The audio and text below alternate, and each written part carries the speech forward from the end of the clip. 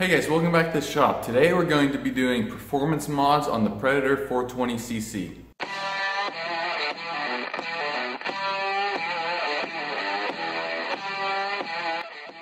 Alright, so we're going to be doing a lot of different things to this engine today. So I'll put the times for the individual things right here. And those will also be in the description as well in case you want to go back to those. So we're going to start now with taking off the gas tank, just to make room for everything else, and I'm not going to be using this particular gas tank for my project I'm doing right now. All it is 4 bolts on the bottom, this line right here, and the gas line to the carburetor.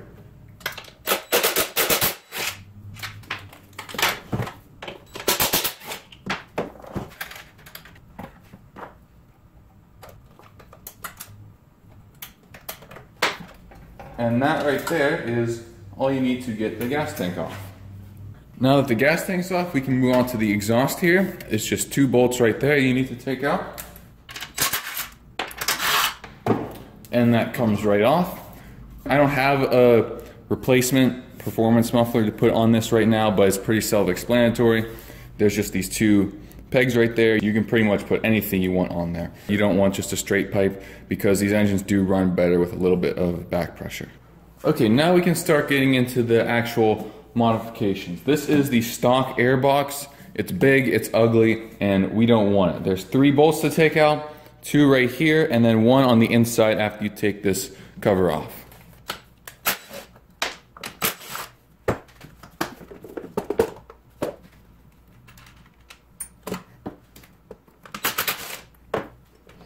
And this should slide right off. There are some hoses here you need to disconnect as well. Also down here, right below the valve cover, is this emissions box. This is, well, this hose right here on the top of the air box that connected to the top of the gas tank, that takes the fumes from the gas tank and filters them through here to put them back in the intake. And there's really no use for this, so we're gonna get rid of it.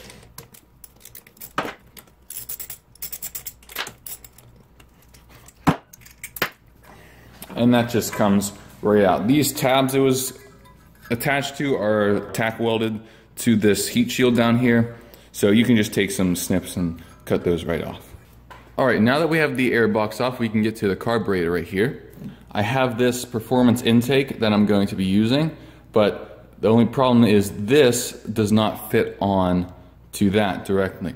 So we need an adapter. You can buy an adapter from this carburetor to that intake, but I'm going to make my own because I can.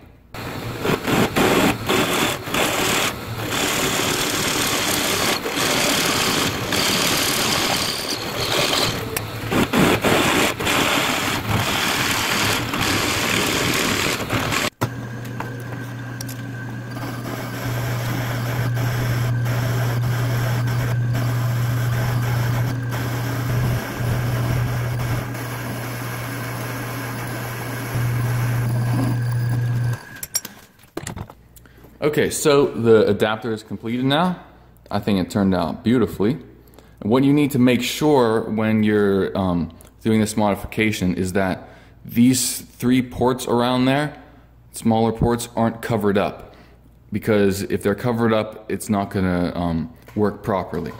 Now on the Predator 212s, they have this nice thick metal gasket that goes on these pegs right there. But on the 420 just has this little paper gasket. And I'm pretty sure that even if you buy the proper adapter for this, it still covers those holes up. So you need to buy one of these metal gaskets to provide enough spacing for those ports to get air. If you also happen to have, I think, a Honda GX240 or GX270, they have one of these metal gaskets in them that fits directly onto this engine and this carburetor. And I actually happen to have a GX240 right down there, so I'm going to take that apart real quick and show you what part I'm talking about.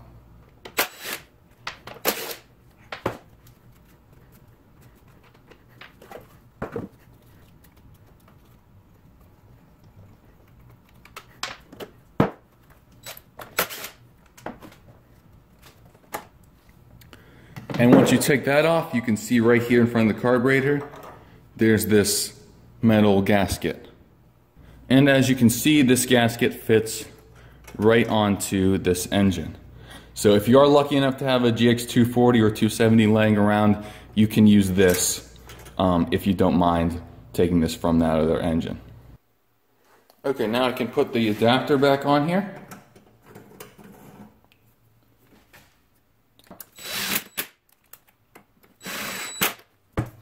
And now this filter will slide right on top of that.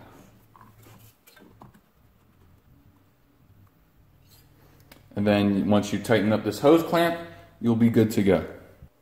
Okay, now we have the intake on. One more problem though is that airbox had a little tab on it that held this choke lever down. So with the airbox gone, there's nothing to hold the choke lever on. So what I think I'm going to do here is, it's on this little post right there. So I'm going to try to drill that out with a little drill bit and then tap that. And then I should be able to put a little bolt down in there that goes through the top of the choke lever and holds that on.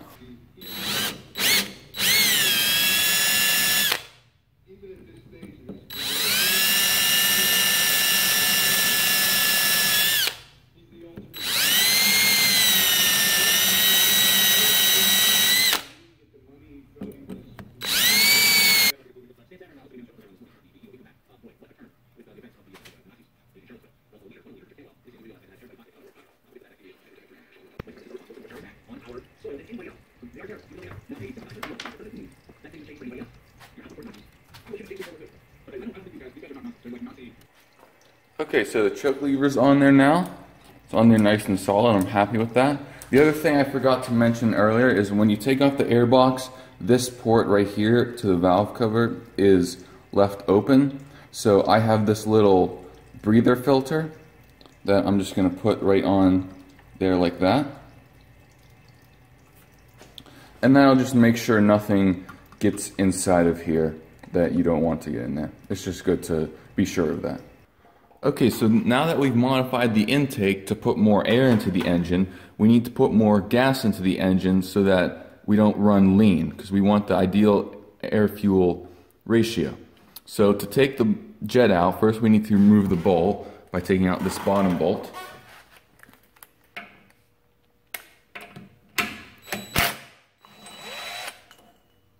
Just like that. And then to remove the jet, all you need is a small flathead screwdriver and just stick it right up in here.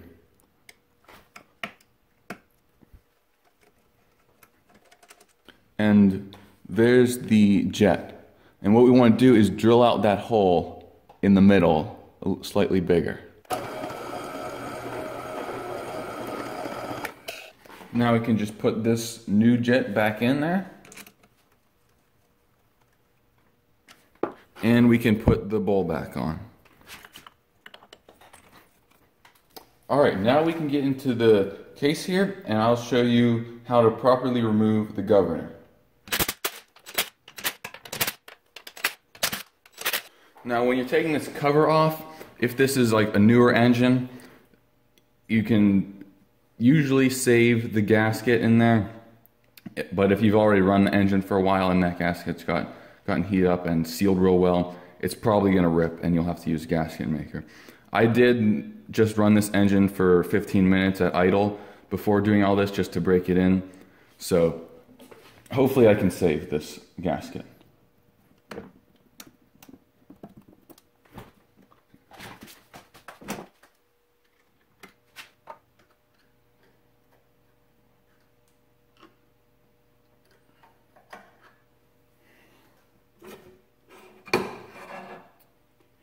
And looks like I will be able to save that gasket. It came off real nice.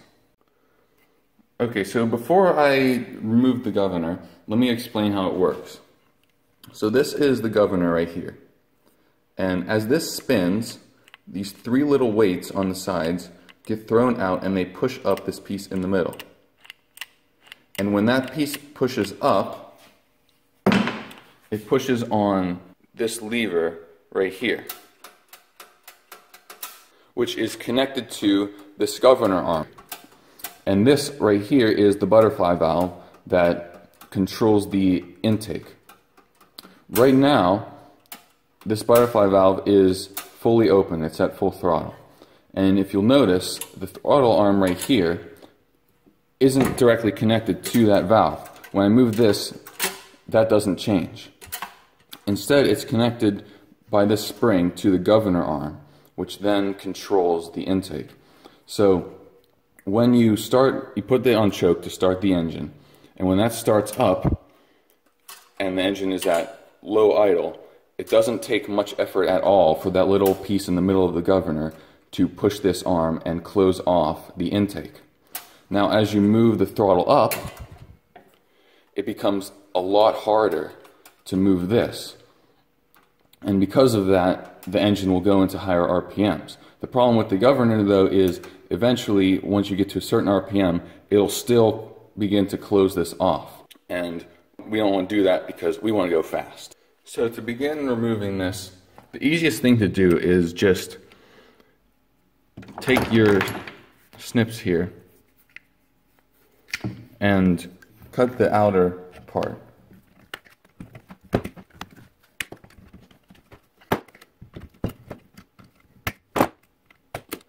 So now these pieces should slide out and we can remove this middle part. After you remove that, there's a clip on the inside that you can just take out with a screwdriver. You don't worry about saving any of this because you don't want it. Okay, it took a little while, but finally got that little clip off that sits at the bottom of the governor there. So after you get that off, you can just pull this whole thing right off, throw it in the garbage, and make sure you get this little washer that's behind it as well. You don't want to forget this inside of there. Alright, now that that's off, we can remove this whole governor arm because we're not using that either.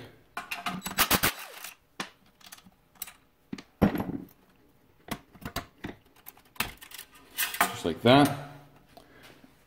Then you can take this little pin out right here.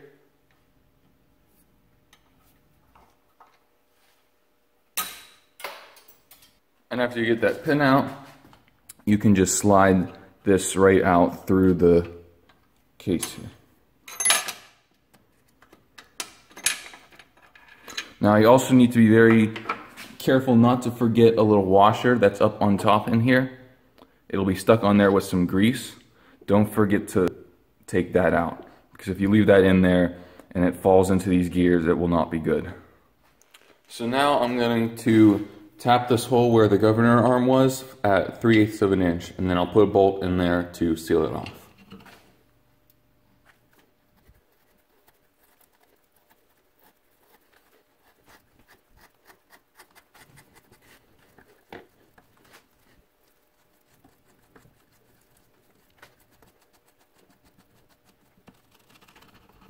And just make sure you get all those shavings. It helps put like a rag in here or something just to catch everything.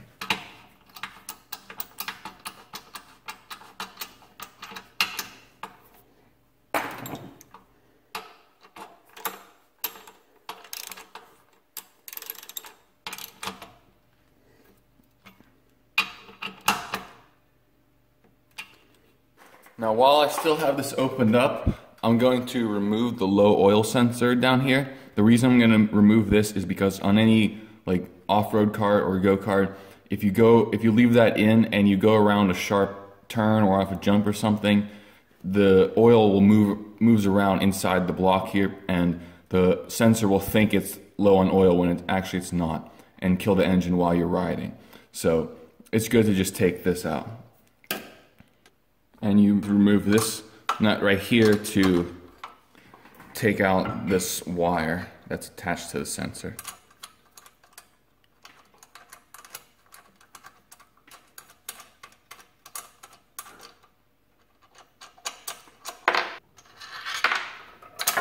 And then you can pull that whole thing right out, and also you can remove this little box right here. This is the this is part of the sensor as well. And just unplug the wires that it's attached to.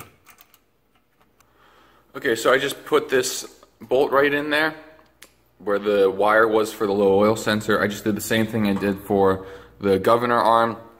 This one I tapped out at 7/16 and put a 7/16 bolt right in there. So that should seal that up nicely. Now we can put the engine cover back on.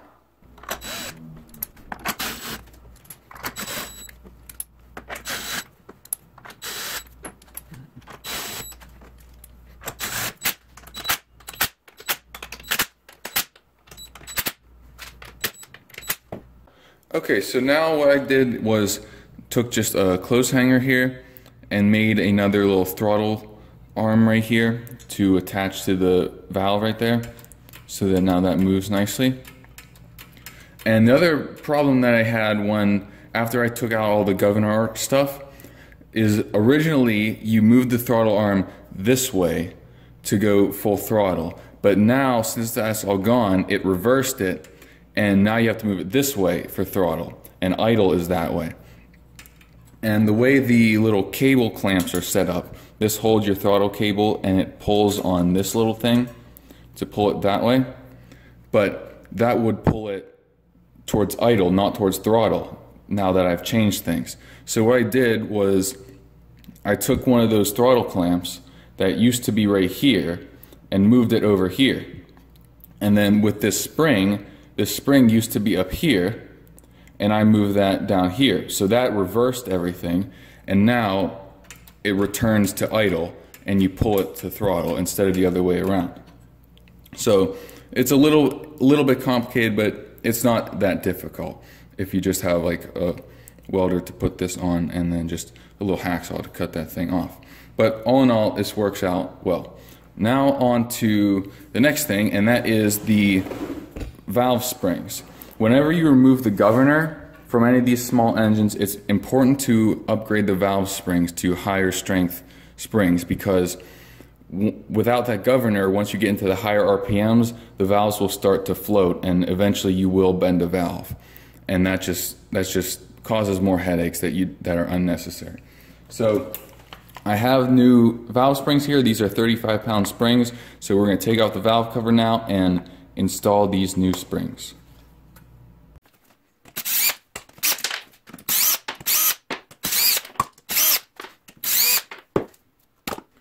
Okay, so now we've got the valves exposed here, and what I did was I took the spark plug out and I've got the piston to top dead center now so that there's no tension on these valve rockers anymore.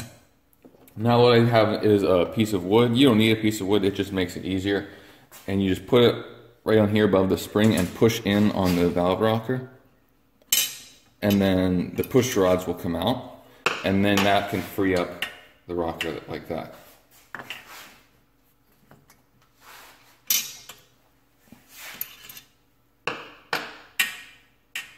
Now what you can do is back off the piston a little bit. You don't need to go all the way down, but so you get that done. And then I have some of this foam cord. I don't know exactly what this is called, but I'm going to feed as much as I can into the cylinder here.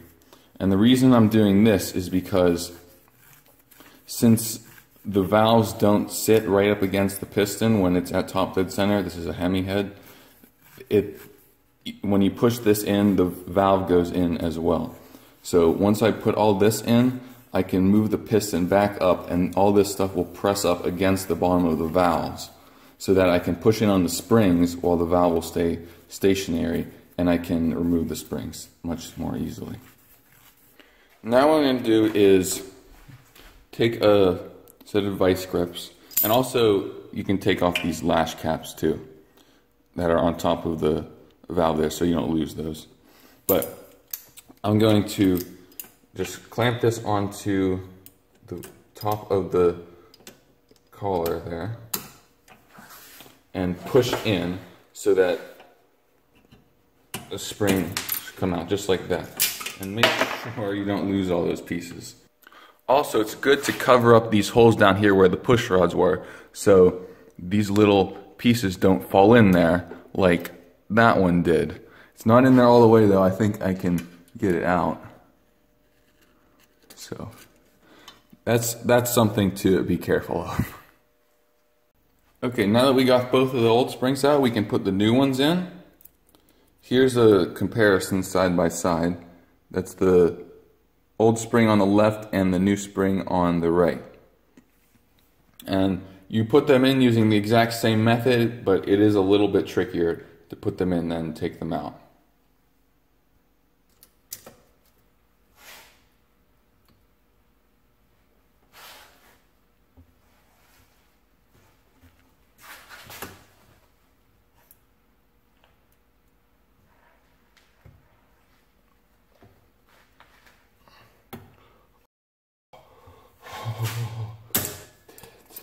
Okay, so I just got finished taking everything apart because I dropped one of those little clips down this hole right behind there, and it went all the way down into the block. But I got it back now, I have them both in here, and I'm going to try to put this on just with the head sitting by itself. I think that'll make it a little bit easier.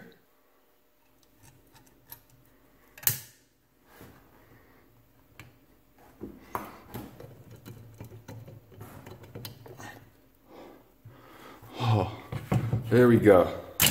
Finally got that. That only took a total of about 2.5 hours to get both of those on.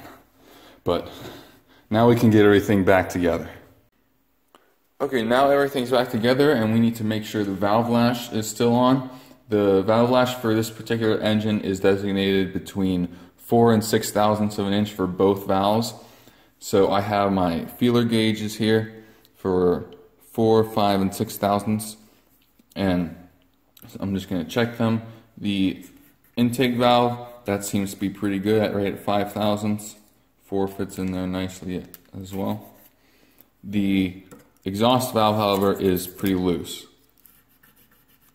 So I'm going to tighten down this one a little bit.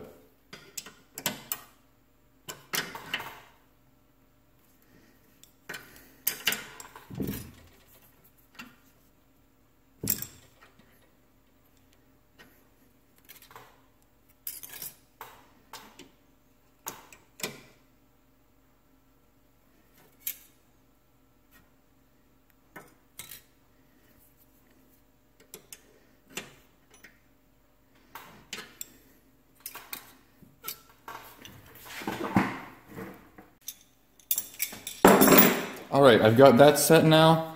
The 5 thousandths one fits in there nice and snug on both valves. So I'm happy with that. We're going to put it back on the valve cover now, and that should be pretty much it.